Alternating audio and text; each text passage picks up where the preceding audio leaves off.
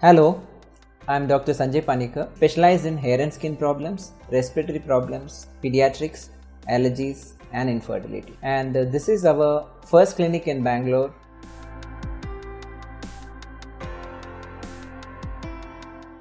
Pica is an abnormal craving for indigestible substances.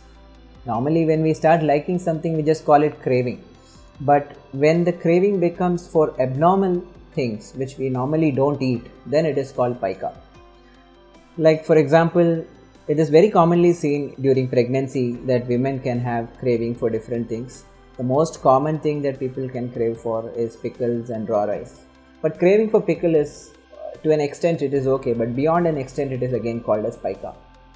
And in children, again, this kind of a craving can be there.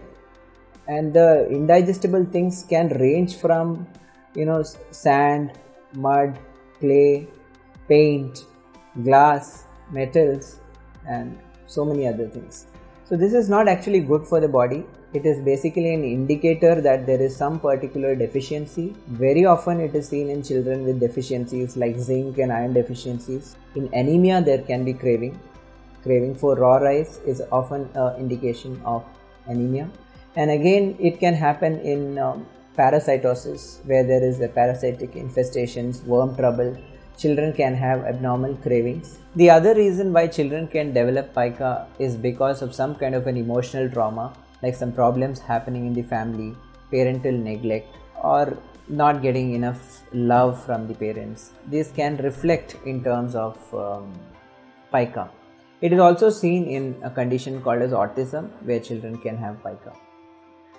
Eating raw rice can cause a lot of problems. Like when people have this kind of pica and they eat a lot of quantity of raw rice contains certain substance called as cellulose.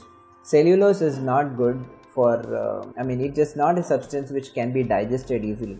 So that's why it can cause a heaviness feeling, it can cause nausea sensation because of eating excess of raw rice.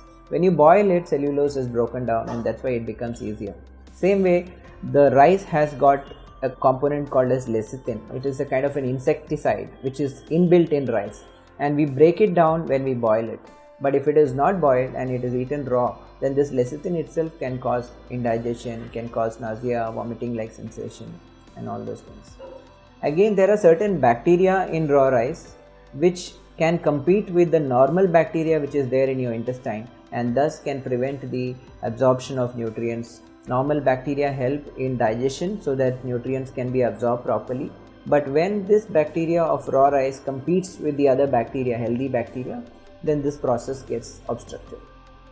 So eating raw rice can cause problems like that, and thus patients often come up with symptoms like weakness, feeling nausea, vomiting, feeling heaviness in the stomach, indigestion. Maybe some patients even come up with loose motions and vomiting. So these are the common problems due to eating raw rice.